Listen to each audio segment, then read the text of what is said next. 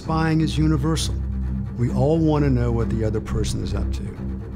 And the United States is the prime target. We make the difference around the world. We affect other people's lives. 95% of espionage cases of spies go undetected. That's not a classified figure. We catch only 5% of suspected spies. That's terrifying. You don't know the half of it.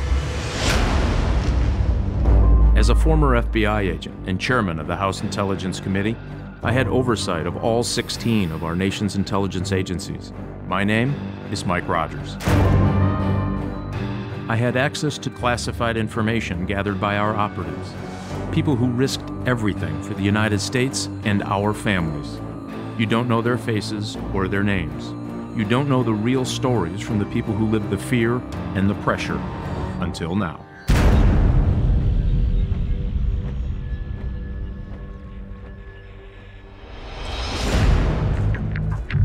Cubans don't get enough credit for being a first-class intelligence service, and they are first-class. They have proven their worth time and time again over the last 20 years, especially against the United States. In our world, in the counterintelligence world, the Cubans are very aggressive and have been very successful for years. Though they might not pose a military threat, when the Cubans come here and gather information, a lot of times they could sell it to other countries. When we were about to invade Iraq, Cuba was communicating intelligence information because of their proximity to us, to the regime of Saddam Hussein. So that's what makes the Cubans very, very dangerous in our worlds, because they're very aggressive and they're very good. The record suggests that the Cubans have been particularly successful in getting American citizens to supply them with information. There are a number of reasons for that, but the one that strikes us the most is ideological reasons. They did not do it for money. Americans who grew up in the United States in the mid to late 60s, these were college students, and a lot of these young men and women saw the Vietnam War going on. They were opposed to that. And at the Bay of Pigs, we showed the evil side of America in trying to overthrow a people's revolution. And a number of them said, what do I do to help people who are being adversely affected by the United States? The Cubans have a long history of successfully penetrating different aspects of the United States government. Ana Montez is probably one of the more well-known cases. Ana Montez did it for ideological reasons. She did not do it for money. Ms. Montez now faces 25 years imprisonment to be followed by 5 years of supervised release. This plea should send a loud and clear message to anyone committing acts of espionage in this country. For years, the intelligence community had been monitoring transmissions being sent by the Cubans up the east coast of the United States.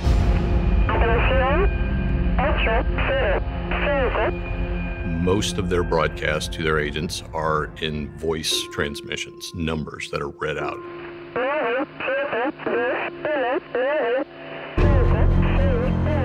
These transmissions led to the arrest of Ana Montez in 2001, and the intelligence community was quite proud of Ana Montez's arrest.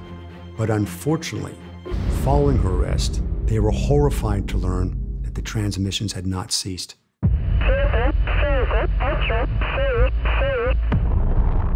This led the intelligence community to conclude that the Cubans had another high-value asset working inside the United States, and therefore a new unsub investigation commenced. What is an unsub?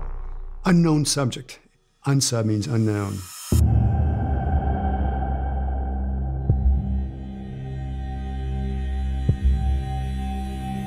I definitely can't get into specifics about when the investigation was initiated, but by 2007, intelligence reporting indicated that there were multiple penetrations of the United States government, at least one of which was located inside the State Department.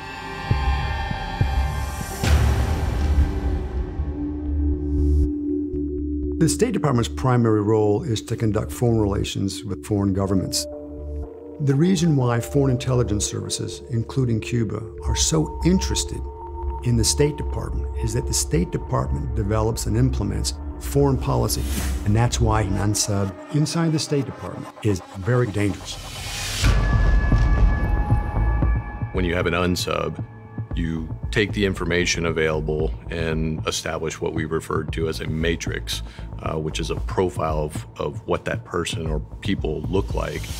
So we knew that the likely agency within the United States government that was penetrated was the State Department, that it was penetrated by more than one individual working together, that those individuals had lived in the Washington, D.C. area for an extended period of time. They received their transmissions in English. One of those individuals was proficient in Morse code, and one of the agents was known to have a tumor on their shoulder in a certain time period, late 1996.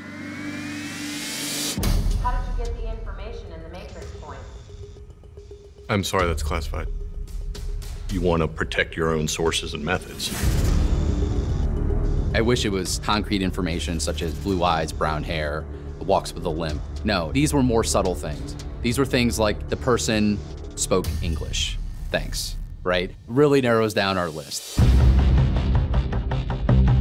I assumed responsibility as the lead FBI case agent for the unknown subject investigation, and we engaged diplomatic security in an effort to try to get their assistance to identify this individual. The Bureau of Diplomatic Security is the law enforcement arm of the State Department. One of our main functions is we run security at all embassies. The foreign minister of a certain country comes in, we'd be responsible for that. I work more hand in hand with the FBI. That's my sole purpose, is to help them with State Department cases or information that they need from the State Department. Robert Booth was a diplomatic security counterintelligence agent previously, and he had the historical subject matter expertise that we needed. On May 3rd, 2007, I was approached to my office by the FBI liaison officer, who explained to me that they had an unsub espionage case, and they thought that I would be able to help them resolve that question. So Robert and I went over to FBI headquarters, and they presented to us information from the intelligence community, believing that the State Department had been penetrated with a possible spy. And this information specifically was coded messages being sent by shortwave frequency from Cuba to the United States. When I asked the FBI how long the transmissions had been going, they said at least 9 years. In the State Department, if you're a Foreign Service officer, you have to travel every couple of years. That means he is a civil service employee. Do you know how many subjects we have just eliminated? And they all looked at me in amazement.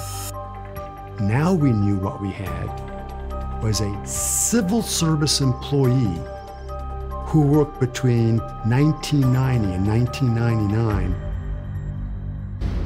All of a sudden, unsub started to appear.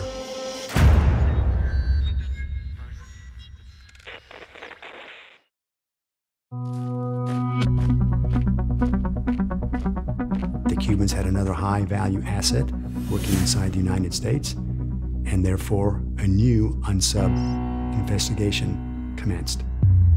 I think it might even be, in this instance, more complicated than identifying a needle in a haystack. So I told the FBI at the end of that May meeting that if this matrix is correct, we will find and identify the unsub. That was a bold statement.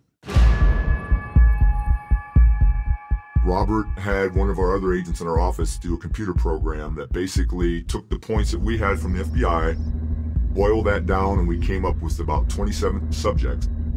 I now knew I had my work cut out for me. You feel nervous? Absolutely.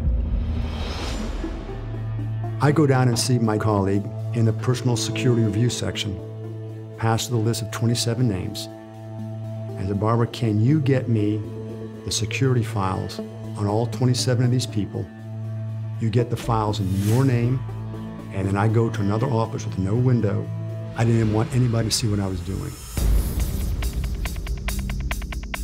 How many pages is one one person's file? Hundreds of pieces of paper. It's mind-numbing that you had to read page after page after page. And this is the reality of counterintelligence work. I've never jumped out of a plane. I've never driven an Aston Martin. I've never fired with my left hand, driving with my right hand. That's not counterintelligence. That's James Bond.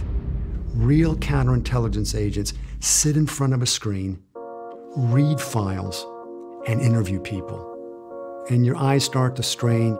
You get discouraged. And then I opened up file 13.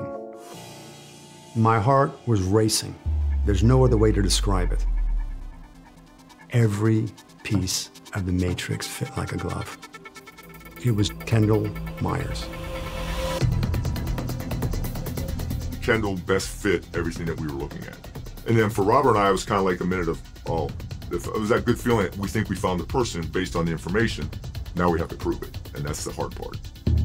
After reviewing the file on my own, I think the thing that put me over the edge was not only were there matches for matrix points that we expected, but this file revealed that he took a trip to Cuba in 1978. Kendall and 2 other State Department employees traveled down there, and that's when we believed the Cubans first spotted and assessed him for possible recruitment. We moved from the unsub phase of the investigation to a directed, targeted investigation on Kendall Myers.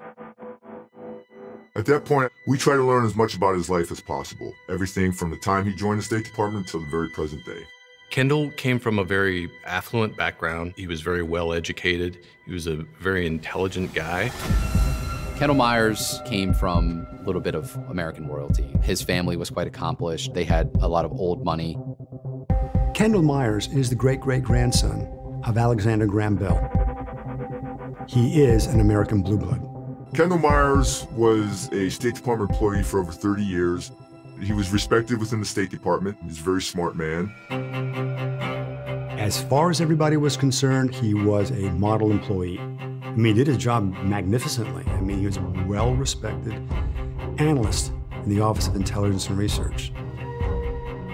So Kendall was an analyst for the State Department, but this wasn't a case of the State Department being penetrated. This was a case of the intelligence community being penetrated. Kendall Myers worked in the intelligence community portion of the State Department. So he had access to intelligence reporting for all intelligence agencies. Unfortunately, the Office of Intelligence Research, known as INR, gets all the information from the entire intelligence community. CIA, DIA, NSA, imagery, everything. That is why he could have been the most damaging Cuban spy Castro had. So after we established that Kendall was likely one of the agents that we were looking for, through doing background investigation on his wife, Gwen, we found out she was likely involved as well. We found that Gwen was an activist in South Dakota before she came to DC. She had that activist bone in her body. We found out that Gwendolyn worked for Senator Abrazac in the 1970s.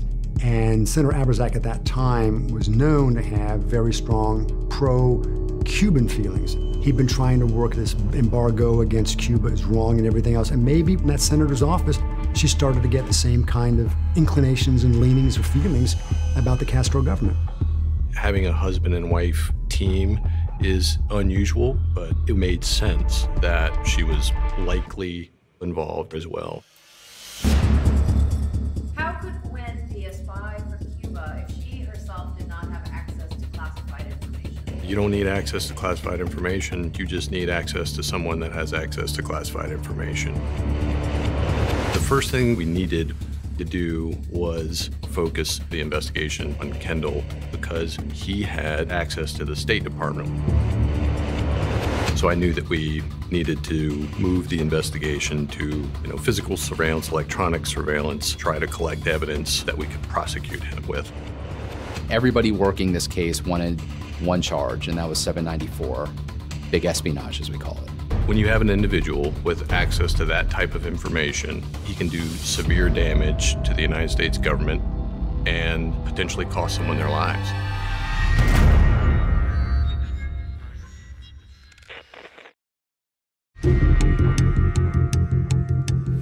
The first thing we needed to do was focus the investigation on Kendall because he had access to the State Department.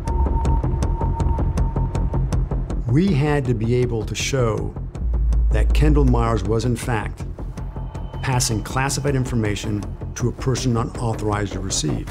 So we needed to move the investigation to, physical surveillance, electronic surveillance. Some of the things that we do in these types of cases are monitor telephone calls, monitor email traffic, install microphones into vehicles and residences. For this case, I was a co-case agent. My role was collaborating with the FBI and just gathering information as much as possible about Kendall Myers. I was the one who had easiest access to the State Department, so if it required me to go over and conduct surveillance of Kendall inside the State Department, I would do that. You have to follow him. You have to monitor him. You have to see where he goes. You have to see who he talks to on the phone.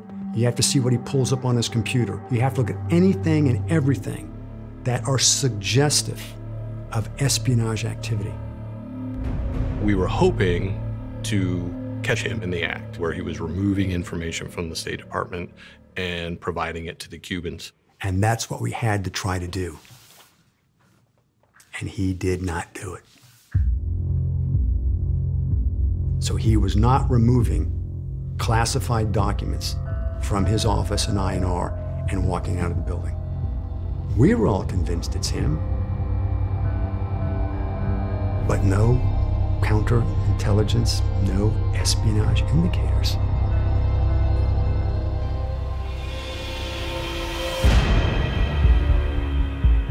So Kendall's had no activity, he's had no contact. It appeared that they were no longer operational. They weren't continuing to provide the Cubans with intelligence. That obviously presented us with the problem of not being able to catch them in the act. If they're not still active, it doesn't matter. What matters is that at one time or another, they were working on behalf of a foreign intelligence service, chose to betray their country, and that we're going to identify them and prosecute them if we can, regardless of how long they've been dormant. So at that point, we were only going to be able to show historical espionage activity, not ongoing espionage. I had just transferred from our computer forensics branch to our counterespionage branch. FBI came and asked us for help, and we had some areas of expertise that were useful. NSA's role, specifically Ethan Andreas, who was the lead NSA counterintelligence agent assigned to the investigation, was in part to conduct a forensic review of Kendall Myers' computer activity at the State Department. Forensics are just pieces of computer information that help tell a story, whether or not you look at a web page, click on an email, or print something. Those are all pieces of forensic information. And so you put those all together and you can get a pretty compelling picture of what somebody's doing day to day behind the computer. The great thing about audit and forensics is, yes, we might have identified Myers in 2007, but the audit and forensic data goes back far more than that, so that we could get a better picture of Kendall and what his actions were before he became the subject of investigation.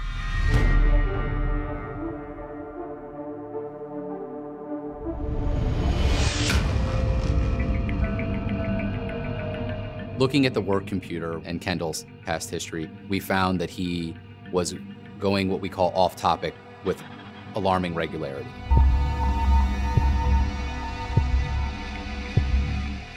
%40 of his searches were dedicated to searching for information the Cubans would have found interesting. That's when I really, really thought that we had the right guy. But we needed more to be certain and then prove that case in a court of law. We wanted to show positively that he was accessing national defense information via his access there at the State Department and providing it to the Cubans.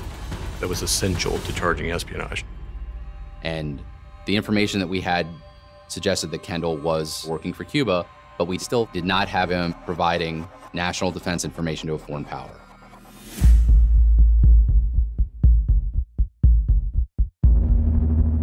We were starting to get a little frustrated because while we were happy that we had the unsub, or Kendall Myers, again, we were not seeing any espionage indicators. What made everything worse was the fact that Kendall Myers submitted an early retirement.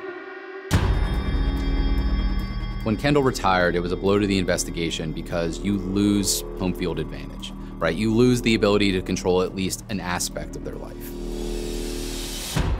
Even though he had left the State Department, even though he was no longer in direct access to U.S. government information, he still had a lot in his head. And if he were going to choose to work with the Cubans again in the future, that could still be very damaging. So we had to basically regroup and then come up with a new strategy.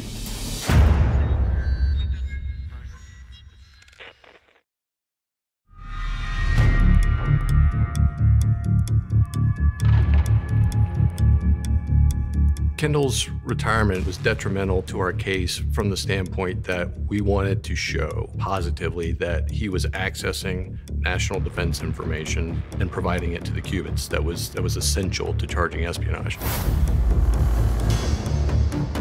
Now he was enjoying his retired life on his beautiful 34-foot Malmo sailboat that he had bought in Sweden, had brought to the United States. From my perspective, Kendall was a bit of a hypocrite. He supported the Cuban Revolution and the socialist movement from the deck of a 37-foot, multi-$100,000 Swedish yacht. I could never quite wrap my mind around that. The contrast, right, between the justification for helping the Cuban people and the sheer luxury that they lived in, it's hard to ignore. We suspected that due to the fact that most sailboats have an advanced radio system, that he very well could have been using it as an operations platform, but we never found any evidence of that. So what do we have? We have our suspect, but no counterintelligence indicators. So what do? You keep monitoring him. You find a little nugget here and there. You go into his apartment while he and his wife are gone somewhere. And you look for things. The next logical step was to conduct a physical search of the Myers residence.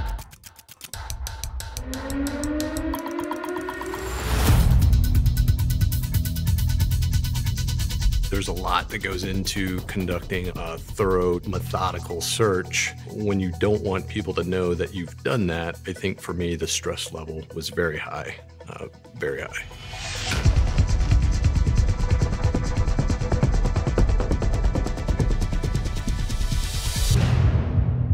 So in the course of the search, we found a number of items related to Cuba. A Cuba sailing guide, some nautical charts related to Cuba. We found a book that was titled On Becoming Cuban. And to those in the intelligence community, we would call that a clue. In and of themselves, none of these things were evidence that Kendall and Gwen were spies, but additionally, we found a shortwave radio. They actually still had the means to receive shortwave radio broadcasts.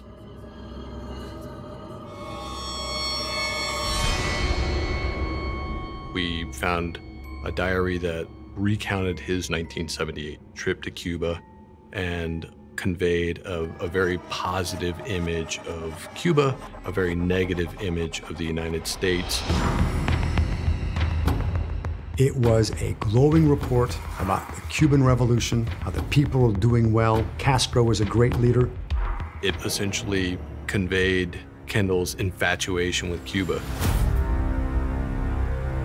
Kendall's diary was critical. But the next piece of evidence was stunning.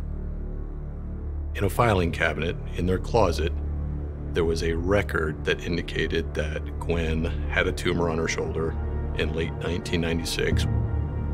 That was a matrix point that we were looking for. We knew that one of the Cuban agents had a tumor on their shoulder.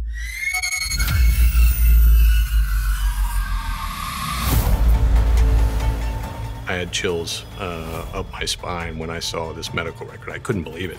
And this is where I think all doubt in my mind was removed. That just was beyond coincidence. We could have charged them with being foreign agents. We could have charged them at that point with false statements, but none of those charges in our mind held them accountable for what they did, and quite frankly, didn't come with the penalty that we thought that they deserved.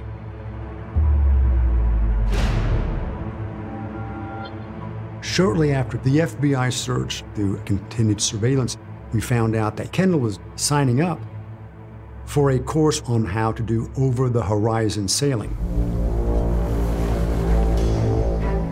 So there was a legitimate fear on the part of the investigative group that that might be one of their modes of escape, is to calmly go out to the boat and sail home. And home to them was Cuba.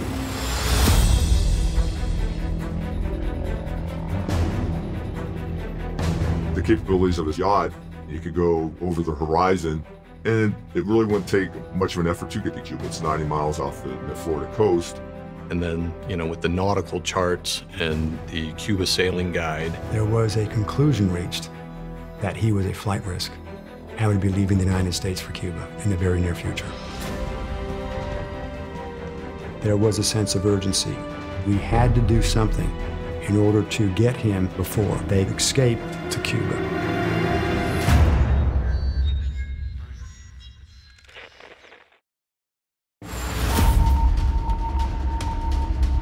There was a conclusion reached that Kendall and Gwen were a flight risk and would be leaving the United States for Cuba in the very near future.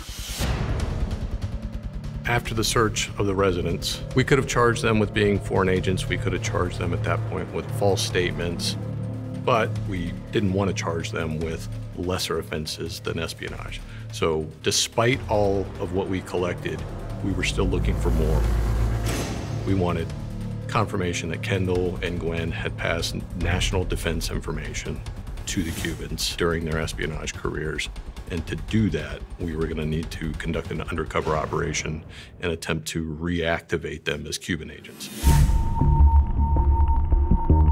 There were several things we considered. Almost all were rejected, until ultimately we came up with a final, almost desperate solution: a false flag. The false flag is a charade. The U.S. government is posing as the Cubans in this case, the Foreign Intelligence Service. The idea for the false flag was to get Kendall Myers to accept this individual as an authentic Cuban intelligence officer and provide him with information that would incriminate him. It is arguably the riskiest counter-espionage move you can take. If it doesn't work, you know he'll never take a bite at any other suspicious apple. There's a lot of planning and coordination that goes into it. There's a lot of strategy on how to gain that person's trust. You know, how do we want to do this? What are we going to use as our backdrop? What's our story for re-engaging them? So at this time, Kendall was still teaching at Johns Hopkins, and so it was agreed that we would approach him before his class with the undercover, and they would use what we call parole to see if Kendall would take the bait. What's a parole? Parole would be like, didn't I meet you in Paris? No, I think it was in London or something like that. It's like a code word to say, hey, I know who you are, this is who I am. Our plan was to have the individual posing as the Cuban intelligence officer approach Kendall to get his opinion on the incoming administration at that point in time, and that might affect policy towards Cuba. So we put the undercover in a position where he could approach Kendall as he went into the building. And the undercover greeted him, indicated that he had been sent there by an individual that Kendall was familiar with and that was associated with Cuban intelligence. He handed him a Cuban cigar and wished him a happy birthday because it was his birthday. The undercover was very believable. Part of the bona fides that we were establishing with him was the fact that he had a thick accent. And at one point during the approach, it actually seemed like it was going to backfire because the individual was trying to communicate with Kendall, and Kendall couldn't understand a word he was saying. He repeatedly said that he wanted to meet at the DoubleTree, and Kendall thought he was saying W3. He said, let's meet at the DoubleTree, let's meet at the DoubleTree. It's right down the street. And Kendall said, W3? W3? Were you watching? I was listening. I couldn't bear to watch at this point. I just was so afraid that it was going to go wrong. But then the undercover pulled out a piece of paper and a pen and wrote it down for him. And it became very apparent to Kendall who this was and that he was there on behalf of Cuban intelligence to reestablish contact with Kendall in an effort to gain access to information, and agreed to meet later that afternoon. You bought it. Hook, line, and sinker. Absolutely. After that initial exchange happened, Kendall went in, and the first thing he did was call Gwen. And we heard the call, and it was very apparent that Kendall was happy. I think he believed they just couldn't wait. They had to have Kendall's opinion, and that was a good thing. He was so excited, and he said, "You're not going to believe it." And he said, what's the question? You've got to come down. You've got to come down. We really didn't have a lot on Gwen. Kendall was the one with access to information. And the fact that Kendall decided to bring Gwen along was something that we could only dream of. So the undercover, who they believed was a Cuban intelligence officer, and Kendall and Gwen all met for a drink in the bar of the DoubleTree. The false flag was excellent. He started off with a little small talk, asked them how they were doing in retirement. Then slowly started talking about, well, you know, you did work for us in the past. It's kind of small, but by Kendall saying, oh yeah, I did, that is a minimum acknowledgement, but it's a tremendous acknowledgement. The meeting was good. They took it well. The only person that ever mentioned anything about something not being right, Gwen did say at one point, hey, do you think this is all right? And Kendall said, absolutely, this is good. It was my birthday, Cuban cigar. I think she was uncomfortable. I think she had her doubts. Gwen may have had some reservations, but Kendall convinced her that everything was okay. After the initial meeting in the hotel bar, there were 3 more meetings that we had with Kendall, with our undercover. During the discussions, they were confirming operational details, right? So Kendall told the undercover that his code name was 202 and that Gwen's was 123. 202 is a pretty bad one to pick. It's the area code for DC. He started to explain how, and laughingly so, how they used to pass information in shopping carts at the giant food store. He also talked about how he would take cables out of the State Department, they would copy them, and then he'd bring them back. His wife, Gwendolyn, also made admissions about working with Kendall to obtain classified information and send it to the Cubans. Gwen was more integrally involved in operations. She was involved in dead drops, passes, processing information that Kendall had removed from the State Department. She is a 100% co-conspirator. So we now started to build up a file on who he met with, times and dates, spycraft, and who he passed the information to. We learned the full story of Kendall's recruitment. He told our undercover that the same Cuban intelligence officer that invited Kendall to travel to Cuba in 1978 then traveled to South Dakota, where Kendall was living in 1979. And what the Cuban intelligence service officer did was walk right up to Kendall and Gwen's door, knock on the door, and introduce himself. That's how bold and confident the Cubans were that they could recruit Kendall Myers. The interesting thing about Kendall was that he basically would do it as long as Gwen was along for the ride. They'd both be in this together, which I found fascinating. So the day he was recruited, she was recruited 1 minute later. So while we knew that Kendall and Gwen had been active for an extended period of time, we didn't know until then that it had actually been for 2.5 decades.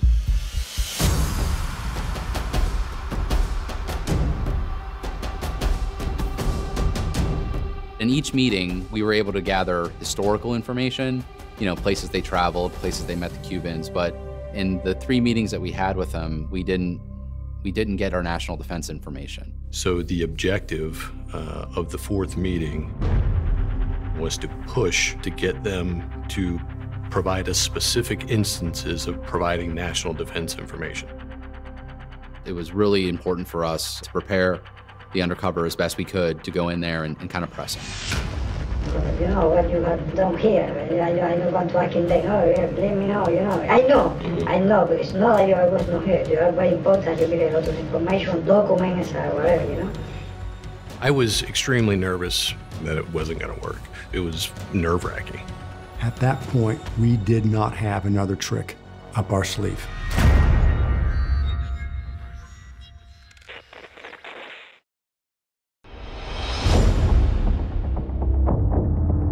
It was really important for us to prepare the undercover as best we could to go in there and kind of press him. You know what you have done here. You are very important. You get a lot of information, documents, or whatever, Our undercover did a great job of pushing him for a specific example of something sensitive that he had passed to the Cubans, and Kendall provided a few examples which did meet the threshold that we were looking for with respect to being examples of very sensitive and classified signals intelligence. What was it? Absolutely never going to tell you. I only want to mention to them again. I was with them, and, Kendall became uncomfortable with it. Yeah, I'm not comfortable talking about upper. But it was a little too late by then. When he provided us that national defense information, we knew we had enough information to arrest him. We entered the room, and an arrest was made. You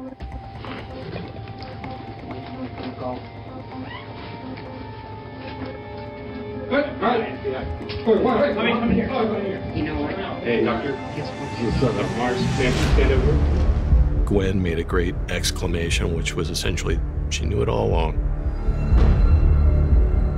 You think about these people as Cuban spies, but in the end, they were a couple, and that was a nice little view at the wife telling the husband, I told you so. We took both of them into custody and interviewed them separately to try to convince them there on the spot that they should cooperate, and they refused to talk to us. I was at the Washington field office, and they brought him back for mugshots and fingerprints, and our attorneys started discussions with their legal counsel.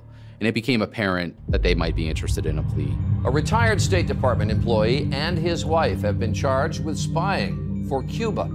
Kendall Myers, an intelligence analyst with top-secret security clearance, was allegedly Cuban Agent 202 for nearly 30 years. His wife, Gwen, who worked at a local bank, was Agent 123. After his arrest, Kendall Myers agreed to plead guilty, but under one condition, that there's leniency for his wife. So Kendall Myers, in the plea negotiations, got life in prison, and Gwen Myers got 81 months, which was the longest sentence for a co-conspirator in an espionage case. If he didn't plead, they both could get life in jail. And that way, she only got about 6 or 7 years, and he took the life in jail. So I think he very much did love her because he didn't want to see her spend the rest of her life in jail. That's the reason why he pled guilty. Part of the sentencing was that they agreed to be debriefed and be fully cooperative. I think we ended up having 70-something debriefing sessions with them, and it became apparent to me that he was a narcissist, he was a hypocrite, and obviously he was a traitor. The FBI got first crack at him. I had second crack at him. And my job was to find out from Kendall where the weaknesses were in the State Department, why he'd been so successful in what he did. And Kendall, I think, was extraordinarily candid with me. It's not something I planned. It's not a plot.